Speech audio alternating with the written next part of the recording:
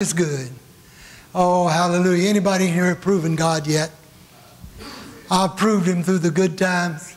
I've proved Him through the bad times. I've proved Him through the lean times. I've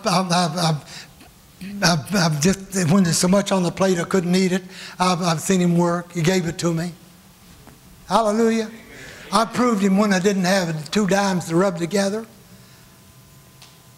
And I proved Him when I even got up to $5. And He's still the same God. I'm 81 years old. And if God has kept me for 81 years, then I don't worry about tomorrow.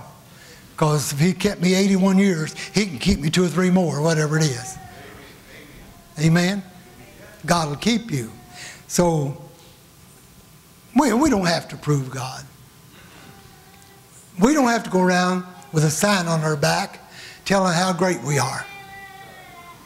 We don't have to brag how good we are, because we've all sinned and come short of the glory of God.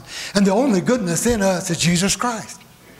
There's not a good bone in my body if it wasn't for the Lord. There wouldn't be a good word in my mouth if it wasn't for Jesus. Having Him, I know because I've been on both sides. Abstain from all appearance of evil. Now, if it appears evil, just leave it alone. You haven't lost a thing.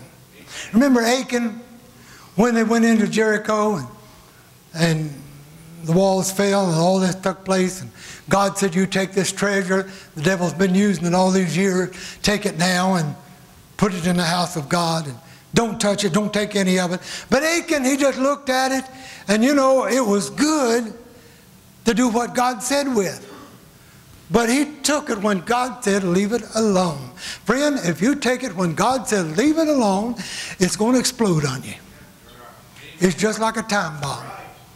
Oh, it may look good for a while, but I guarantee you, it'll go off one of these days. If it appears to be evil, leave it alone. Be like Joseph.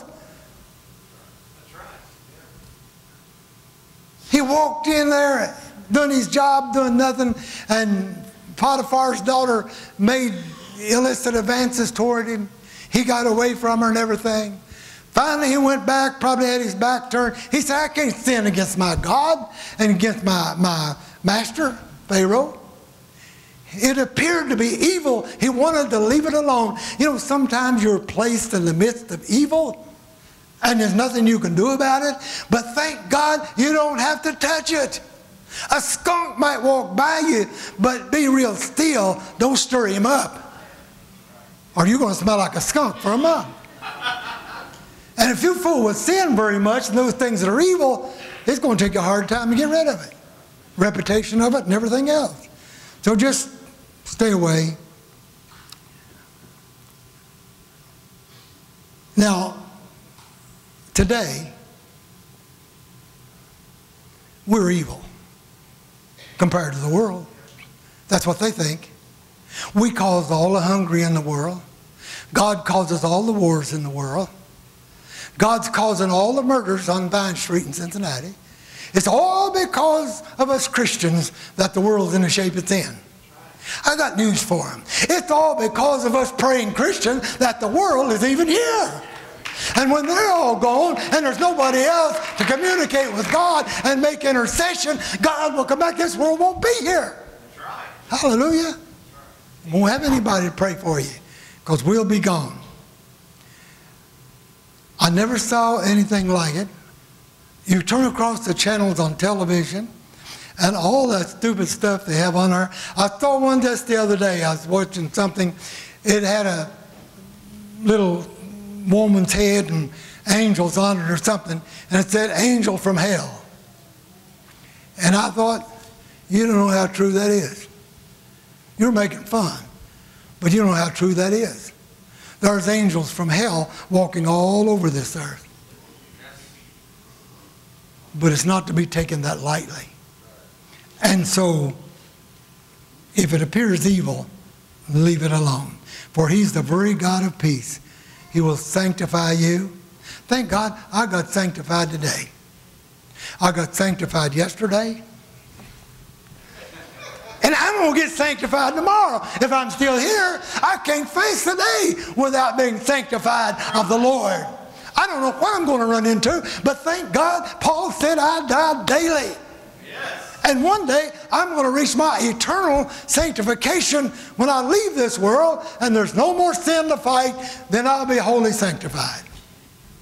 Praise God. Amen. Hallelujah. Amen. Preach it, Charles. They got.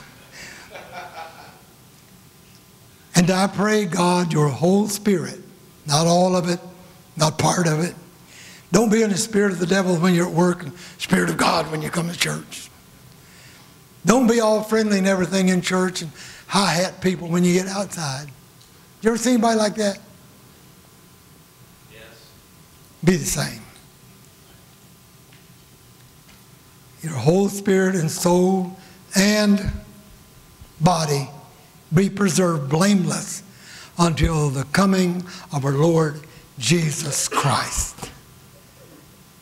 This old body is supposed to be blameless. People are destroying their bodies today. They're exchanging needles. They're doing everything else the government is, trying to get rid of it. But they're not going to stop it. There's only one answer to the drug problem. It's the same answer there is to the sin problem, and that is Jesus Christ. That is Jesus Christ. If they take all this money they're spending on syringes, send evangelists into that territory, set up places for God's gospel to be preached, and if there's any hope at all, maybe they'll listen, maybe they won't, but if there's any hope left at all for society, it's in Jesus Christ. Nowhere else. Nowhere else. I don't know about you, but I love my body. I do. I look in the mirror and I say, you're the most beautiful thing I ever saw. But I find out that I'm not showing in the mirror. It's me standing behind me. Amen. Take care of yourself. Don't kill yourself. Don't commit suicide over a period of 20 years. And that's what a lot of folk are doing. But God gave me this body. God has touched this body. God has healed this body. God has done so much with it that I'll tell you what, I don't really care what I look like to anybody else. God thinks I'm pretty.